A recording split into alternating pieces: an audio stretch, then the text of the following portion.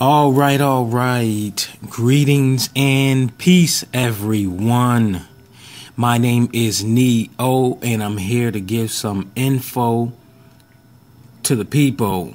And it's something to really think about, and also it comes from my own personal research studies of relationships, because that is what I do as a relationship investigative reporter, which what I do is I study and I closely examine relationships.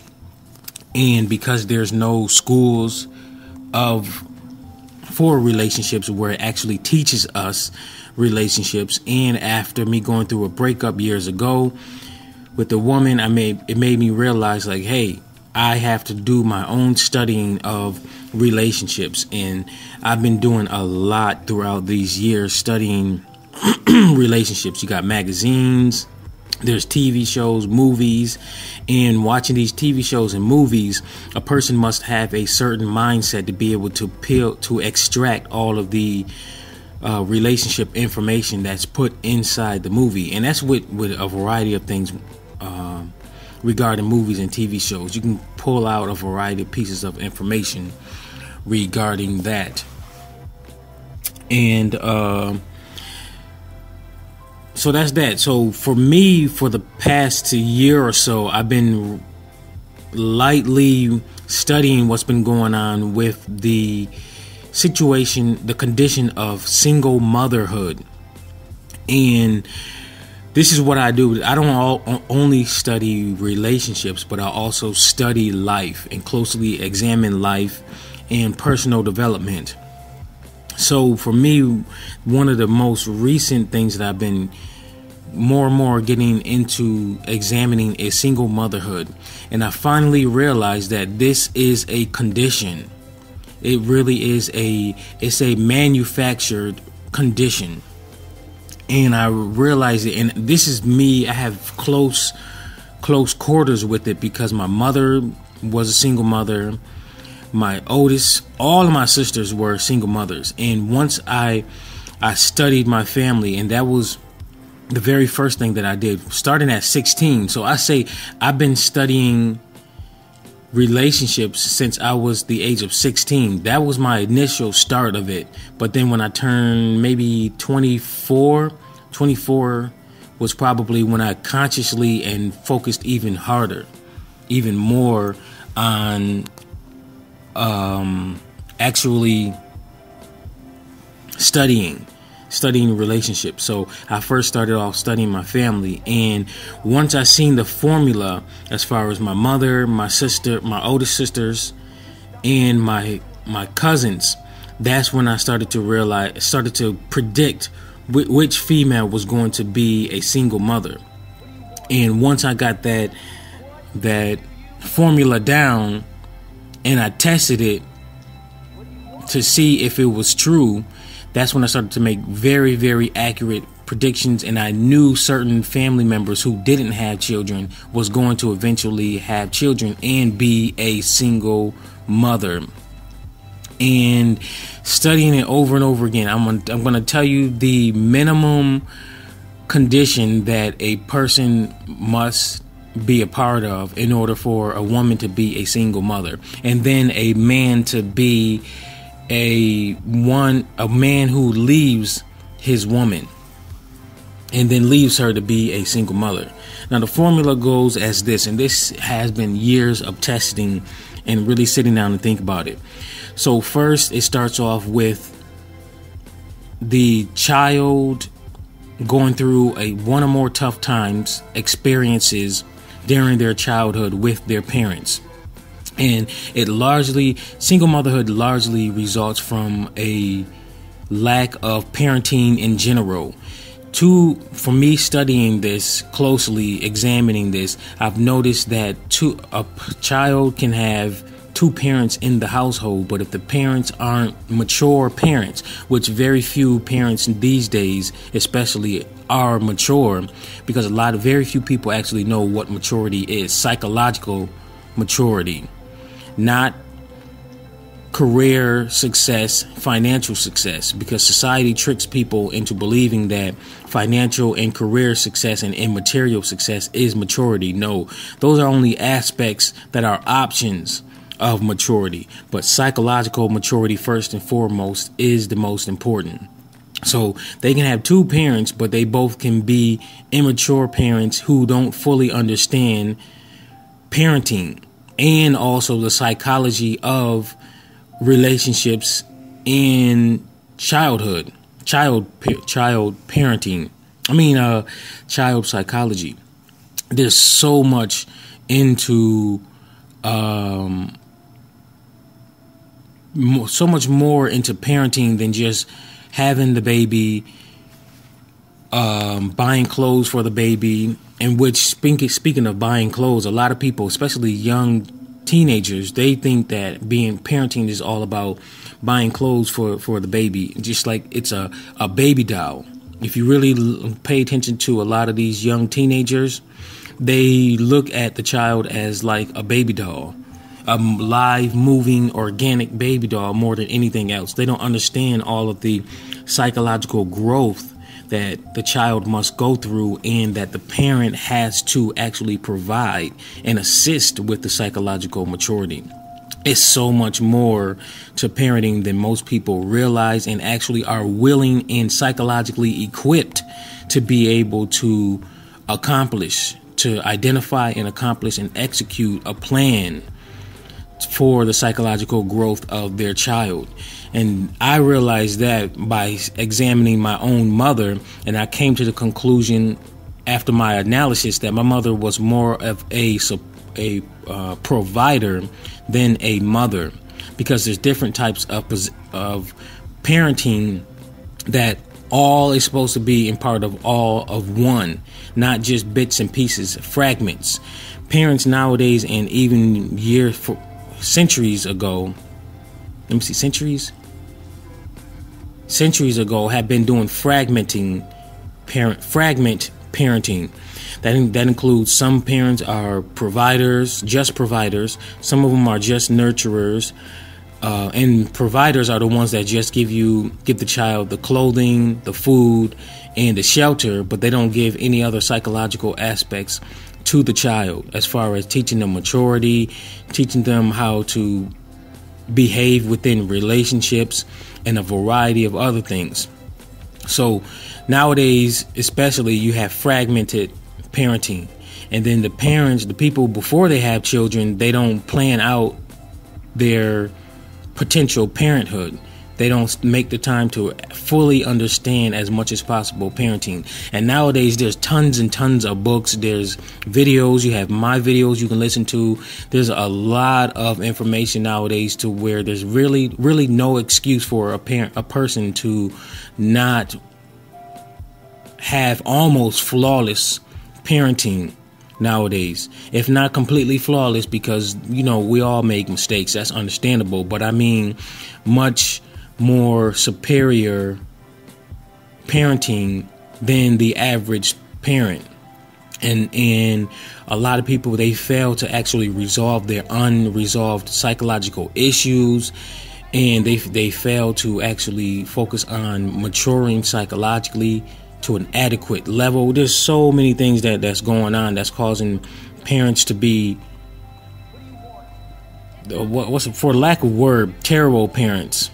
There's so many things that's going on, and nowadays there's very few at least decent or good parents, because just because the parent provides clothing and shelter, that does not mean that they're a very good parent.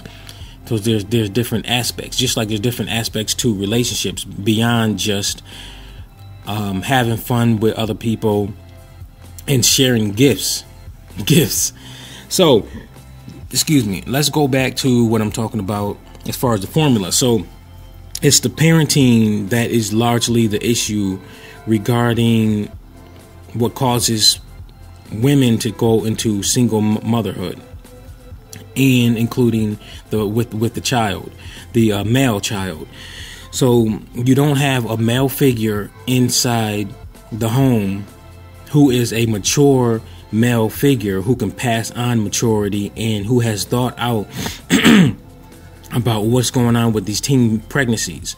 So if you don't have a strong male figure in the home that is the guiding force, the mature, strong guiding force to guide the family and teach the children relationships and what to avoid, then more than likely there's going to be the young female running around looking for a father figure who is in the form of a male who to give them love and affection. I've seen this over and over again with my own family and also studying other teenagers and really observing other female teenagers, and that is largely what they want. A lot of parents fail to give the adequate level of love and affection to their children, so the children are going to naturally look for it elsewhere, whether it be people of their age or older people. And that's how a lot of the older people, they prey on the younger teenagers, and then they actually get some of the younger teenagers pregnant, females pregnant.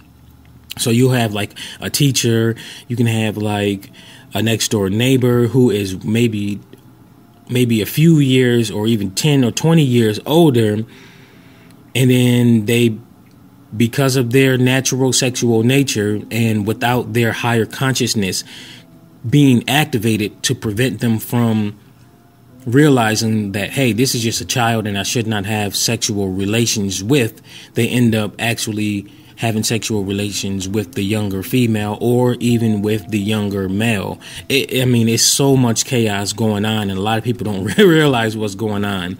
But that is largely the cause. That's the formula, the top major base formula. There is a lack of strong, mature parenting that goes on within the childhood experience of the children. The father leaves, the mother still has her unresolved issues with her father, and she's seeking love from this no good man who either is still living in the house or is going in and out of the house or is just not there, and she's seeking love and affection from him. And that is largely my situation with my mother. Years and years ago, she was really madly in love with my father, and she will not admit it because of her silly little ego. But me studying and examining my own family, I know that is what went on with my mother. And my father, he was a very psychologically young man and never grew into the mature man that is necessary to be for a wife and children. And me studying him, like at the age of 27, when I turned 27, I gave him a call after years of not seeing him, because he officially left my life at the age of 16. So I haven't seen him like really a one-on-one exposure for probably 10 or more years. So at the age of 27, I said, all right, well, since he's not going to be the bigger man to give me a call to see how I'm doing, I want to go ahead, give him a call on my birthday at the age of 27 and see how we could just catch up with each other. I want to hear things from his point of view. Before that dinner encounter or engagement, I would always hear only my mother's side. And of course, you know how bitter females are when they don't get their way with men. They turn extremely bitter and they walk around, oh, all men are dogs and yada, yada, yada. And that's exactly how my mother was. And just imagine a young male hearing that from a female over and over again. And for me, I sit and question, like, how the heck did I get through that experience with my mother, being with my mother and still coming out psychologically strong and stable? And it took me years of self-reflection, self-analysis, and self-development, overall personal development, to get all of that garbage out of my mind and really focus on myself, developing myself to a mature adult where I have psychological stability and clarity and a whole bunch of other stuff that's necessary for an adult. So, and I had to actually learn what being a man is on my own, because nowadays, as far as a man and a woman, society fragments pieces of what a real man and a woman is. A mature, you got to add the mature, psychologically mature man and a woman is. It's very few people who actually understand what a real man and a woman is. These are fragments that people understand. So I have a very good, basic, strong, conglomerate understanding of it, and I'm still learning even more of it. But for me, studying this and really looking at what's going on, a lot of people are still psychologically children, regardless of their career status, their social status, their celebrity status. They're still, the majority of people are still psychologically children. And if you, I can literally point out to you the various aspects of people that are still psychological, that causes them to be psychological children. Starting with the misunderstanding of a person's ego. Most people don't understand what their ego is and how it's manipulating them throughout their daily life. And they don't understand that their higher consciousness has not been activated. And that is the reason why they have so much dysfunction within their relationships and their life. Once I became aware of this within myself, in developing myself to a higher level, it became clear to me even more that most people are still psychological children. And that is the cause of a lot of dysfunction and the cause of single motherhood also, because parents can't pass on maturity to their children if they themselves as parents lack maturity. They can't pass that on. So back to what I was saying, the formula. So if the father's not there in providing strong, mature guidance to the children and guiding his own family, then more than likely that young female is going to be a single mother. And that young male, if they do have a son, he's going to run around within completely, what can I say? Executing his natural desires to have sex with a variety of women. One thing that most women and most people fail to realize, that we have natural instincts that causes us to do certain things and to have certain thoughts and certain emotions. Just as animals, you see the male lion, you see the male dog, you see a lot of males in the animal kingdom going around having sex with a variety of females of that same species. Now that's their nature. Nobody sits around and watches in the animal films and TV shows and say, look at him, he's being a womanizer and yada yada yada, and he's just having babies all over the place. No, we just sit there, we look at it, and we accept it. Well, us males, we have a animal nature within inside of us that causes us to desire to be with different females and have sex with different females rather than just sticking with one. And that is those of us males who are heterosexual and who still have our natural DNA the way that it's supposed to be, that we have an innate desire to go around with a variety of women.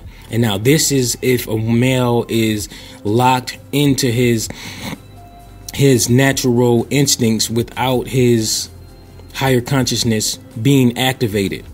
My higher consciousness was activated, I would say, largely within my 20s.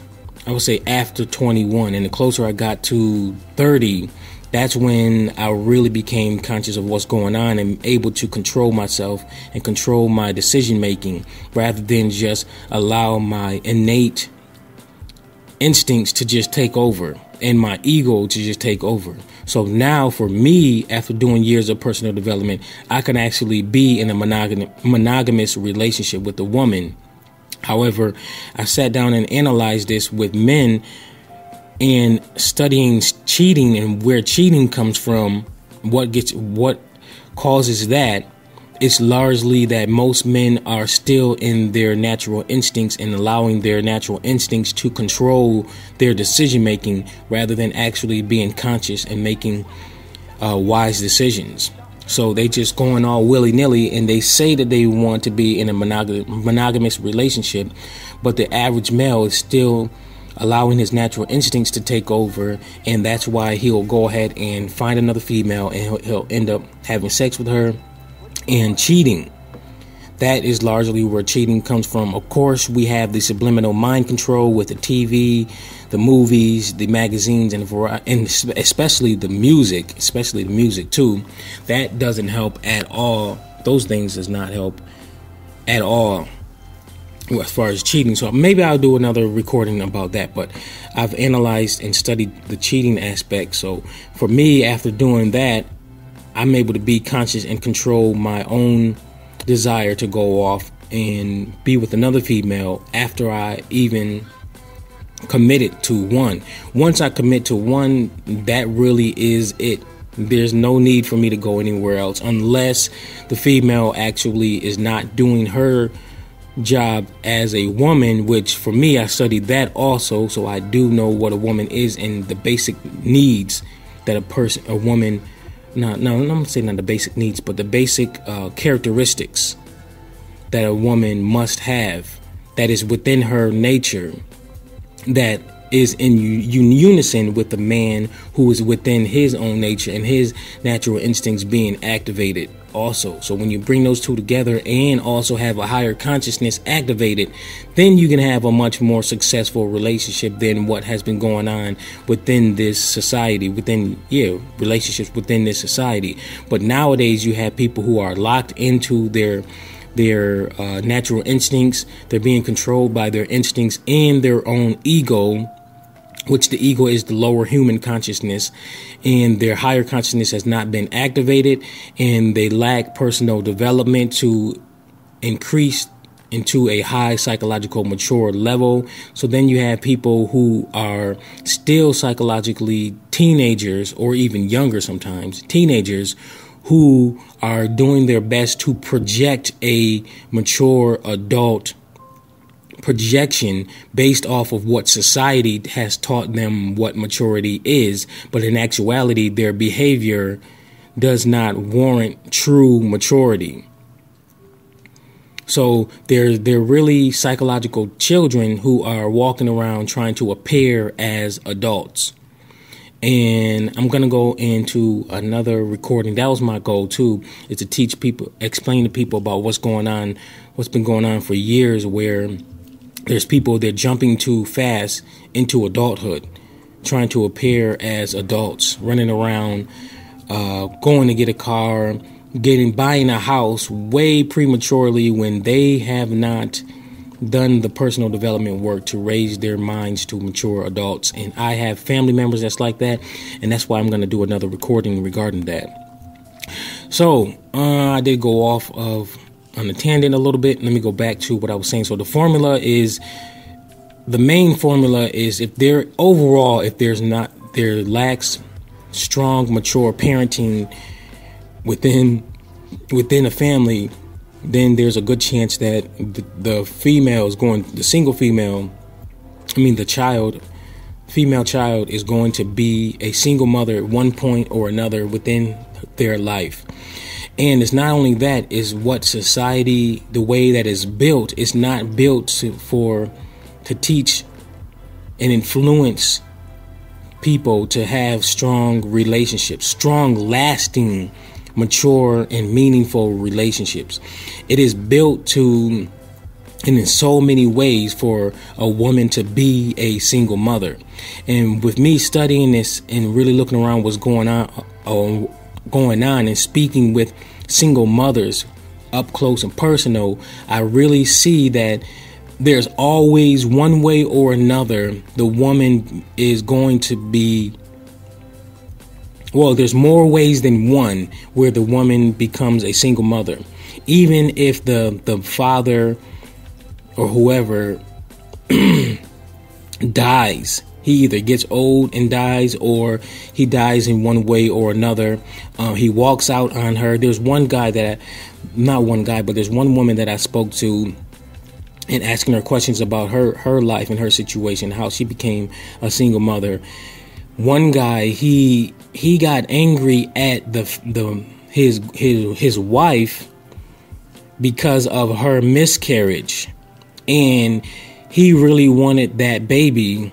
And even though she gave him 3 sons after that baby, he still got angry like years later. This is why I tell people psychotherapy of some sort is serious, in that very few people actually recover from their tragic experience, the traumatic experiences of their past. They think that because they can walk around with new cars, a new house, new money, and a career success, that they recovered from their past. No, a lot of times there's still at least one or more major pieces that you have not recovered from. And it'll show in certain situations. It'll trigger. So a lot of people are still unstable, but they're more psychologically unstable than they realize. So years later, maybe 1 or 2 years later, the guy, he couldn't deal with the miscarriage, so he literally walked out on his wife. Well, I don't know if she was married or not, but he walked out on his woman, leaving her with 3 young sons. He literally, so they had like some kind of argument or something that reminded him of the miscarriage, and she was distraught of the miscarriage also. So they did not fully recover, so they still wasn't functioning properly. But they do what the average person does, is allow their ego to convince them that they recovered, so they walk around looking for material things or going to get a job rather than actually resolving their psychological issues, regardless of how they want to do it. Rather than doing what most people do, they sweep it under the rug and say, "Oh, I'm fine," or they'll just sit and cry, which crying actually is a good outlet, but you still have to resolve the psychological issue. So it usually, when they sweep it under the rug, their psychological issues under the rug, it usually ends up biting them in the ass in one way or another years down the line. And that's what it did with this woman here. So he left, he stormed out of the house, never even speaking with her again, I don't think, and leaving her with 3 young sons, which is like the 3 blind mice. That's what reminds me of the song, 3 blind mice, which the 3 sons, they're young. I think they're under the teenage years. One was like 5, and then the other one was, I think, was like 7, and then 10. So she's trying to raise 3 blind mice by herself. No male in no adult mature male in the picture. So she's by herself, and she's trying to run a business by herself and be a single mother. This is why I tell people that being a single mother, there's little to no major benefits at all. And it is a condition. It is a condition that society works consistently to put women in, so that way they can be better controlled. Because the man and a woman are supposed to become one with each other, and the man is supposed to be the strongest psychologically, if not both psychologically and physically, but at least psychologically. He's supposed to be a strong leader, have strong leadership skills, and he has an adequate level of intelligence and maturity to be able to lead that family toward wherever it is he's trying to lead them, especially in particular being a strong family and focusing on maturing their children to a psychological mature adults. These days, very few men actually focus on their personal development, and society tricks men to focus more on their career. And then at the same time, the man wants to have a relationship with the woman and then end up wants to have a family, but he's doing all of these things prematurely, thinking that just because he has a good career and he has money that he'll be a good father. No, fellas, especially you young men out there who are single and who want to have the good career, who wants to have the woman and the family and the cars and the house and the dog. There is a lot more to manhood and also parenting than society shows you. They only show you a lot of the glitz and glamours and bits and pieces of the actual parts of those things that you're seeking to embark on. But there's a whole domain that if you are not ready to be in it psychologically, then you're going to get bit in the ass majorly, and then you're going to be running out of the door, just like a lot of men are, leaving their women single. So overall, that's the conclusion that I've gotten from my studies and examinations, that being a single motherhood is a condition that has been created by the societal system to keep women by themselves and completely vulnerable.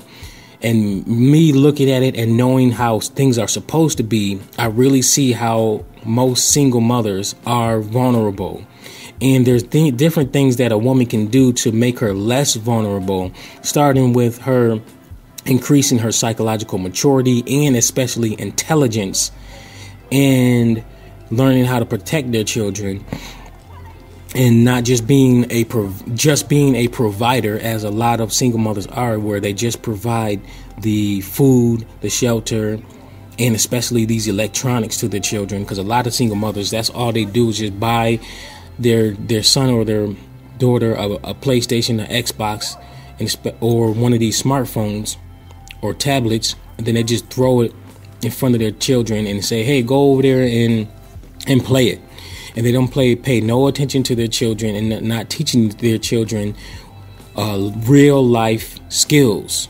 So there's a lot that goes on after the condition has been executed when the woman becomes a single mother. So it's really a major downside to a woman being a single mother. And no, I'm not being negative towards this, but this is just me reporting what's going on after my analysis, because most people don't actually do studying and analysis of relationships and what's going on in life. So I'm one of the ones where that really is my job. That's one of the things that I came here to do, is to teach people alternatives to what's going on after I identify what's going on within society with these issues, and then I come to an analysis of what's the best thing to do. So that's one report. Single motherhood is a condition. It's a condition that young females or any female can actually protect themselves from if they really know the ingredients that's causing women to become single mothers, and also by choosing better men, making better choices on the men that they choose, and not just choosing men based off of what society tells them to choose, based off of a man having a whole bunch of money, but psychologically he's not prepared for a committed relationship. And regardless of how gorgeous he looks to the woman, if he's not psychologically prepared for a relationship, a committed relationship, then you should not get involved with him in a committed relationship. So it's a lot of stuff that people have to really consider and think about. But all right, that's enough. I spoke way more than I expected. Please do like, comment, definitely share. And if you would like more information, relationship information, personal development information, make sure you hit that subscribe button and the bell icon once you do hit that. And then you'll get email updates on whenever I update new pieces of information on here. All right. Until next time. Thank you.